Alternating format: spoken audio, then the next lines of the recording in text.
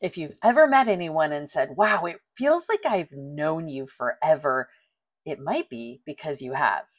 That's how a recent client of mine feels about her husband, like she's known him forever. And they have an amazing marriage in this lifetime. So she had lots of questions about this for her higher self, but we didn't even have to wait until her higher self came forward. We got to see it in the past life regression portion of her hypnosis session. After doing a meditation, I take my client to look at another life that they have experienced, and this client saw herself not as being human. But she said it felt like a solitary confinement because she was literally there all alone. She described herself as having 4 fingers and 4 toes, and her fingers were really long and really skinny. She said she was really tall and made of light. And the thing she kept focusing on was this huge moon that was right in front of her, really close in front of her. She described her head as being bigger than a human head and larger on the top, and it kind of tapered as it went down. She said, there's so much light coming off of me. My skin is just white light. And she said she was lonely and felt like she was waiting for someone. She said, I want something or someone to show up, and I just keep waiting and waiting and waiting, and I'm not sure who I'm waiting on. And I'm not even sure if they'll show up. And she started to sound really anxious and worried.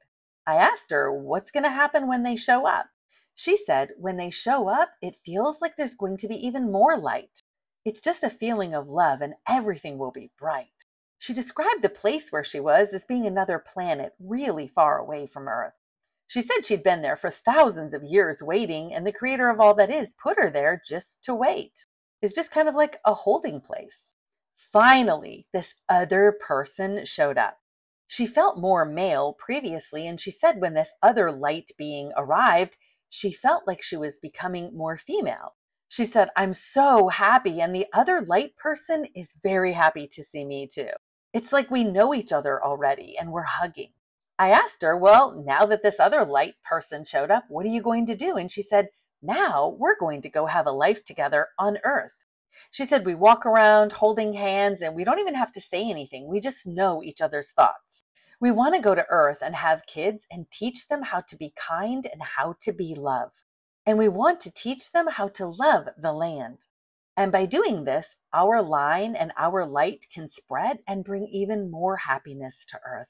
When I asked her, does this other light being feel like it's your husband? She said, yes, it's my current husband. She said, he waited for me a long time too, but he had to go off and do other things and learn other things before he would be ready. It's like I finished kind of ahead of him, so then I had to wait. I said, so you had to kind of slow down and wait for him? And she said, I'm always waiting for him, even in this lifetime. He made the choice to go first, and I followed 9 years later, she said. When I asked her if she knew anything about the kind of life she was going to live or the kind of family she was going to have, she said, no, neither one of us did. That didn't really matter to us. The parents, the family, that was just a way for us to get there, just a vehicle for us to enter into Earth. That didn't really matter. We really didn't care. We just wanted to be there. She said neither one of them had any particular attachment to their families at all. Again, they were just a vehicle to get to Earth.